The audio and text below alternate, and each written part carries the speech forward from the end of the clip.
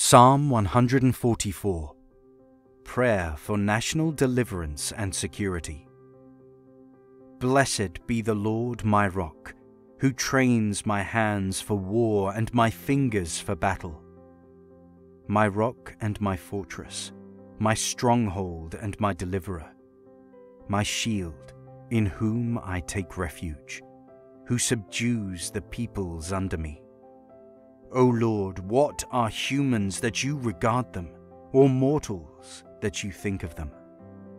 They are like a breath. Their days are like a passing shadow. Bow your heavens, O Lord, and come down. Touch the mountains so that they smoke.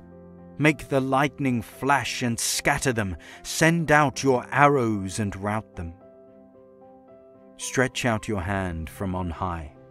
Set me free and rescue me from the mighty waters, from the hand of foreigners, whose mouths speak lies and whose right hands are false.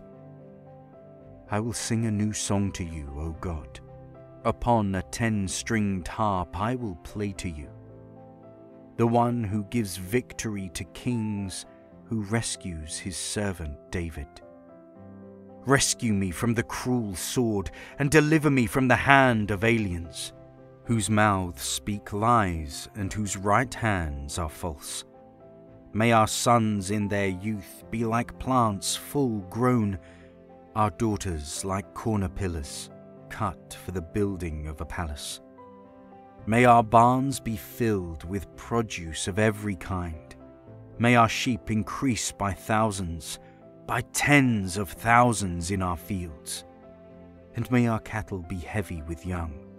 May there be no breach in the walls, no exile, and no cry of distress in our streets.